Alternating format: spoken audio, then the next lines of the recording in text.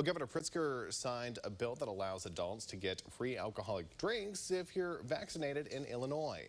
However, one bar we talked to hasn't gotten word from the office how these drinks will actually be paid for. And we caught up with the owners of Fuzzy's Bar in Danville, and they say they're willing to help, but they're not really sure how that plan works.